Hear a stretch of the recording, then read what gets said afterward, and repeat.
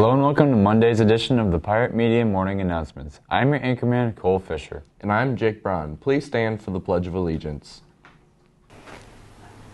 I pledge allegiance to the flag of the United States of America and to the republic for which it stands, one nation, under God, indivisible, with liberty and justice for all.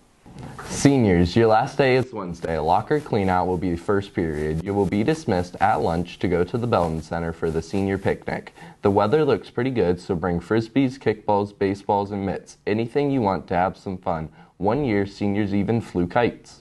If you are attending Baccalaureate on Sunday, May 23rd, please be at UCC Church by 5:45 with your graduation gown.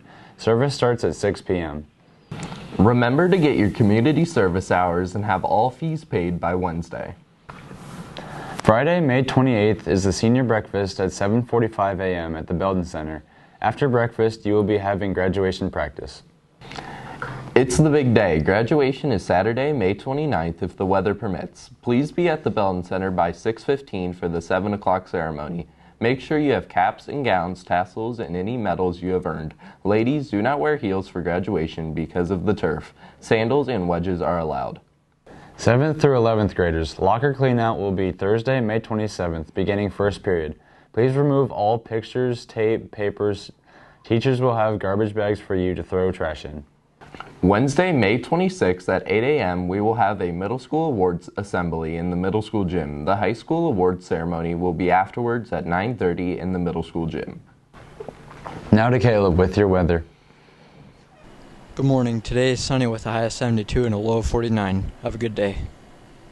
Good luck to varsity baseball as they travel to Fort Fry for their sectionals tournament. Now it's time for Nate's movie review. RoboCop 1987 is an epic drama with action and suspense. The film has this immersive feel to it. I will say the film's effects for its time are amazing, and most of these effects were practical. I will give RoboCop a 10 out of 10, a masterpiece, and I will say I will buy that for $1. Thank you for joining us for this edition of the Pirate Media Morning Announcements. This has been a Pirate Media production. For Jake Braun, I'm Cole Fisher. See you later.